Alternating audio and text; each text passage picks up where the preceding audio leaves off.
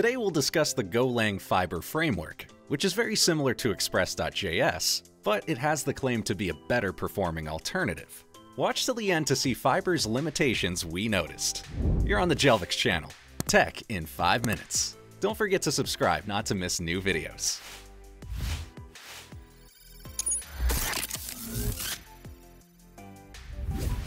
What is Go Fiber?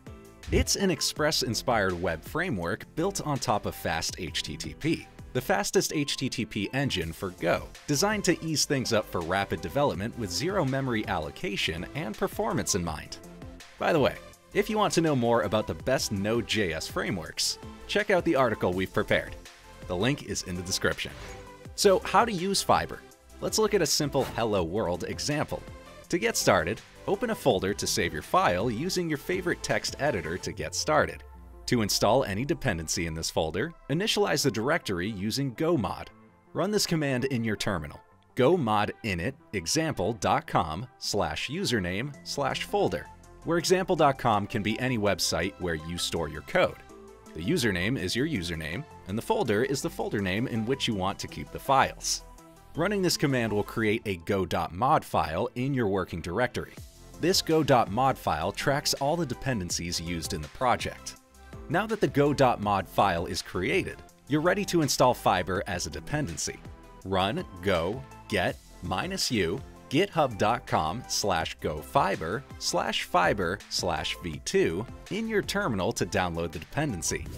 Now, once you get a basic understanding of Fiber, it's time to move on to the framework's features.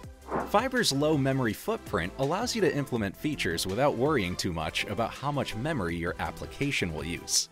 Fiber is famous for its robust routing. The Express-like route definitions are easy to understand and work with. The next important point is serving static files. It allows serving HTML, CSS, and JavaScript files with ease by defining static routes. You can also serve the contents of multiple directories on the same route. Besides, since Fiber is built on top of fast HTTP, your apps will enjoy the unmatching performance. Here's a benchmark that proves how Fiber shines compared to other frameworks. What are your thoughts on Fiber performance? Share them in the comments section. The next argument for its API readiness: Fiber is the perfect choice for building REST APIs in Go. Besides, thanks to the well-designed and easy-to-learn API, Fiber allows developing your application at record speed. You can also use flexible middleware support to verify and manipulate certain requests in your app before they reach your controller.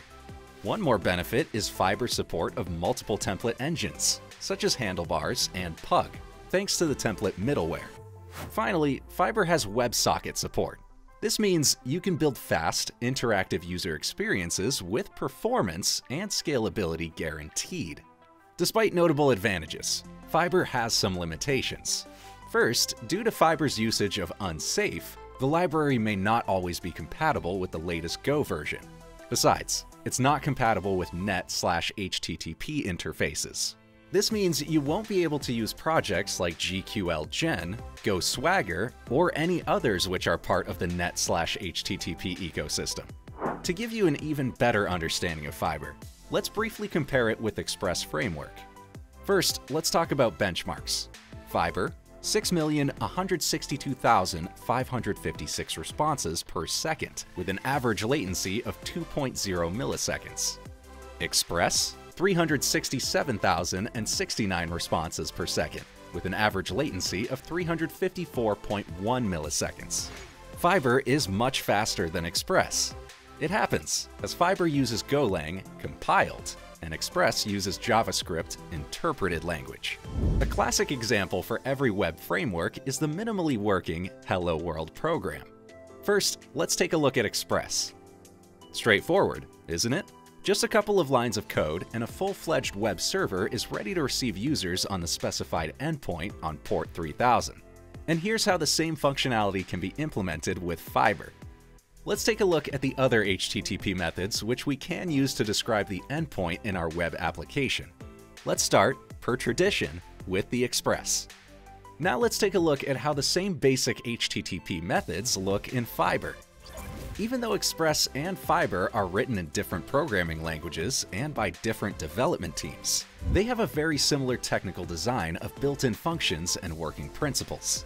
This is what makes Fiber so special among many Go-based web frameworks.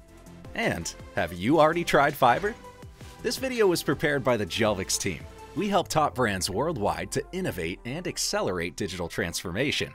We share the latest news about tech trends and innovations. So make sure to subscribe not to miss a single video.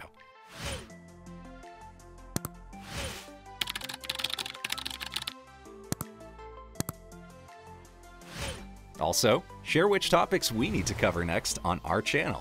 And don't forget to press the bell button. Bye for now.